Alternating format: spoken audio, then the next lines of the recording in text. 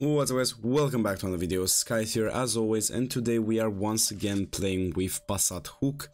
As you know, one of the best, if not the best, free CS2 cheat you can get right now. It's updated once again, made by JannesBonk. You're gonna have all the credits in the description. He's a really cool guy, Romanian guy like me. And today I'm gonna show you again how to install it, if anything changed from last version, and I'll show you its features, its new features and all that kind of stuff. Before starting, make sure to be subscribed. We are close to 35,000 subscribers, which is honestly amazing. And make sure to join the Discord server, as we are hosting giveaways there almost weekly sometimes, and you can win some pretty cool stuff. But without further ado, let's dive right into the PassatHook download. You're gonna have the link in the description, skymods.org/download/PassatHook1 on my website, everything checked. And the first time you click download, you might get a pop-out like this. This is an ad. Make sure you don't download anything from here. Close it, and when you click again, you should be redirected to booststellar.com. When you're here, you have a few steps to do, which will take you under 1 minute. So don't worry, you're gonna get through them very fast. And after that, okay, that was my father. And after that, you're gonna have the direct download to the exe. So this is the only file you're gonna need, because PassatHook is external, so you don't need to inject anything, you don't need a library. You have PassatHook.exe and that's all. And before doing anything with this, I advise you to disable your antivirus by going to Windows Security panel here, to virus and threat protection, and to manage settings here, and turn off real-time protection and dev drive protection, and that's all for it to work without issues. And now I've seen many comments and many messages in my Discord server where they put the PassatHook, they try to run it and their antivirus deletes it, or they put it into virus total and they see like 20 detections, 30 detections out of 70, and I want to address that once and for all, hopefully.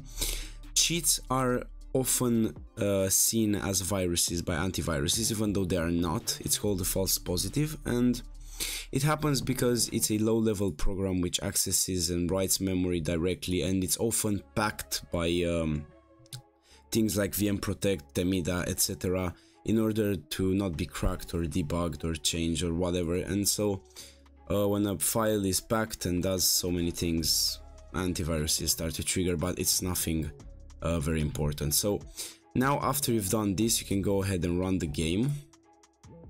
We're gonna go here, and seems like we also need to update our CS, so I'll be back in a second when I'm updated the game. Oh, here we go. Apparently it's updated. We're gonna launch CS2. So you're gonna have the game opened first. This is an external, you don't really care, you don't need to put it on a USB or launch it before the game. Actually, you need the game launched before you launch this, and you're gonna see in a second. So let's load into the screen here, into the game.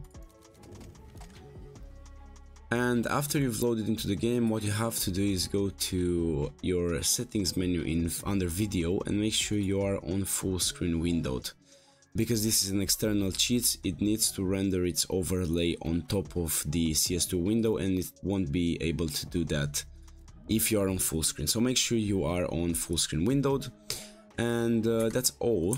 You're gonna go ahead now and hit your desktop, and you're gonna open or run PassatHook.exe as an admin. You're gonna see something like this when it's loaded, and as you can see, you have PassatHook here, which you can turn on and off by using insert. And if you have a certain Windows version, which you probably don't, but I have, some features will be disabled.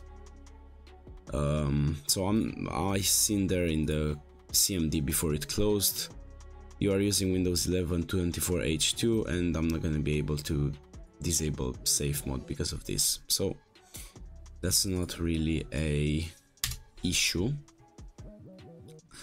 And let's get into a workshop map and check out the features really quick. So I'm not sure if there are any new features, but I do appreciate the fact that the owner is keeping the cheat working and updated, and you know, it's actually updating the cheat quite fast when it's needed. So we have PassatHook here. We have, as always, legit bot grenades, players, world, which is ESP and stuff, main and config. So let's test the most important thing. Aimbot, you can change settings per weapon group, which is nice. We're gonna go global, we're gonna go full FOV, aim, type, whatever, static. We can draw the FOV, this is the FOV, but we don't need it right now. Aimbot keybind, we're gonna go M1, mouse 1, and we're gonna go hold. And now theoretically the aimbot should work. Let's put the hitbox to, let's see, hitbox head, yeah. Now I have the aim on hold, so as you can see the aim will track the player. Because it's static, we can also go dynamic. I'm not sure the difference between dynamic and static, but it seems like I can no longer hold it. Or, let's see. Oh, okay, it's a bit faster. So this is the aimbot. It works like a charm. Obviously, make sure to use a lower FOV if you want to play legit. This is the legit cheat. You have the grenade helper, which is amazing. I cannot showcase you the grenade helper right now because I don't have grenades in this map. I can't purchase them, neither can I give them, I think.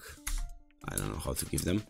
But the main thing is this grenade helper for a free cheat is actually pretty advanced, and you can also have pre-made configs for locations. You can have nade bot, and this is actually quite impressive for a free cheat. So if you are a very tactical player, then you definitely can use this to your advantage, and you can play at high level plays, you know, high level matches.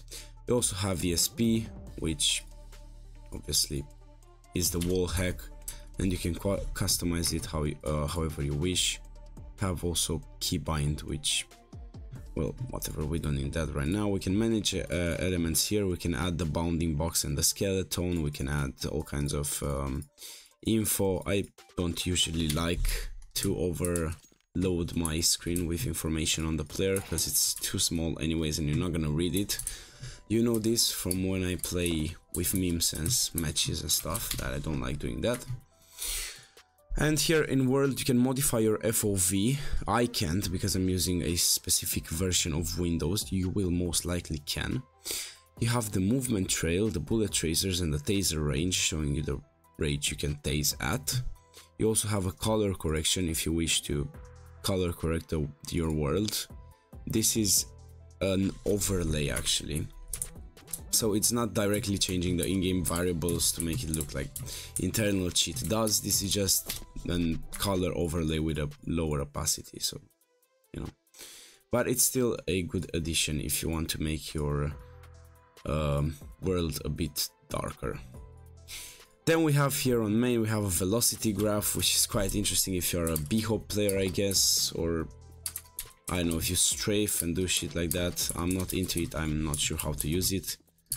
I believe it shows your speed and momentum and stuff, and it's a pretty slick thing. You have the no scope crosshair. You're gonna have the crosshair even when you have the AWP equipped. Hit sounds, which are loud. Oh god, okay, these are pretty loud, but you can change the volume here. And you also have hit marker, which is visually, as you can see, and it's quite nice, quite satisfying. You can have the watermark here if you want. You can disable it or keep it enabled. You have the Spotify add-on, which I'm not sure what it does, something related to Spotify and listening to music. Keybinds list if you want to see the keybinds active, and spectators list if you want to see the list of people spectating you. You can also change the menu key, the accent color if you wish. I can get my thumbnail now. I wonder what color should we make this video. We haven't made one orange in a long time. Can we do orange? I don't think it's a good idea. Oh, we can. Oh, this looks good. Okay. Yeah, we're gonna do an orange video, so we're gonna leave the theme like this. We have the safe mode here, which you can disable if you want. I don't condone you do this. The moment you disable safe mode, well, you're not safe anymore. So you have a VPK map, which I'm not sure what it means or how to get it. I mean, I have an idea, but you won't use it anyway. You can change the FPS of the overlay, of the PassatHook overlay, which is unnecessary, but I advise you keep it at something lower, like 70, so you don't affect game performance. And you can capture proof here, and you won't see it on my OBS anymore. If you want to stream or record with cheats without people seeing you have cheats. And here, of course, join PassatHook Discord server, which you should definitely do. So, why is this mouse not going? Oh, I closed Passat. Okay, well, that's not an issue because I was done anyways. Thank you a lot for watching, and I hope you liked the video, and I hope you will have fun with Passat. Be careful, as always, no cheat is 100% safe, but usually external ones are incredibly safe. They come with less features, of course, but that shouldn't be an issue. You have aimbot, you have a wall hack, everything you need to have fun. So thank you a lot for watching. Make sure to subscribe and leave a like, and make sure to join the Discord server down below in the description. And I'll see you guys in the next video. Bye bye.